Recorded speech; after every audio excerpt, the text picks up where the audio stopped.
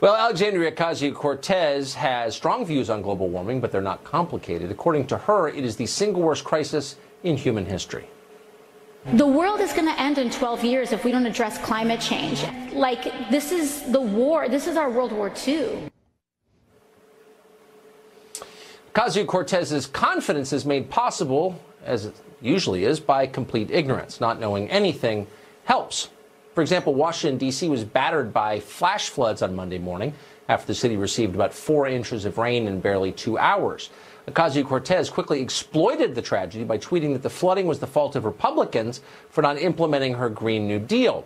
But she was quickly rebuked by actual meteorologists, one of whom tweeted this, quote, "First a tornado and now a flash flood.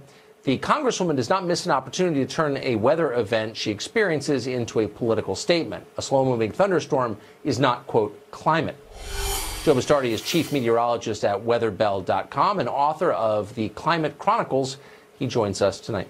Joe, thanks a lot for coming on. So does the Congresswoman have a grip on the science?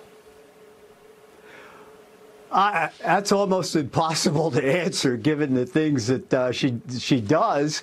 She's weaponizing the weather, and you just mentioned my book. The longest chapter in the book is on the weaponization of the weather. In fact, sometimes, Tucker, I think they took that, and after they burned the book, they decided, well, let's just double down on weaponizing things. Every single event is being used like this. It's going to continue to be used. And I'll tell you why. Because people don't know what happened before in the weather. If you don't know what happened before, you know, the old saying, you got to stand for something, you'll fall for anything. You'll fall for this stuff. And a lot of people say, oh, this is the worst thing I've ever seen. Now, she's talking about that particular situation in Washington, D.C. She's probably unaware of July 4th, 1969 in Northeast Ohio, July 1977 with the Johnstown flood in Pennsylvania. And this is going on across the board, and it's going to continue. We're going into hurricane season, right? That is one of their favorite things. You just wait and watch what happens in the Gulf over the next few days. I guarantee over the weekend, they'll be saying, well, there it is, climate change. But that's not a valid, I mean, that's not a scientifically valid way to understand the weather, is it?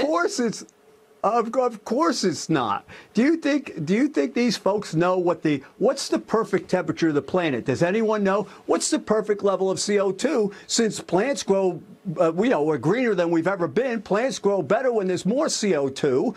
Maybe that's part of the design here, that there's more food, people's prosperity is going up, life expectancy is going up, climate deaths are going down. I just don't understand. And look, I tell folks all the time, don't believe me. Go look for yourself. I don't know what's happened to curiosity today, all right?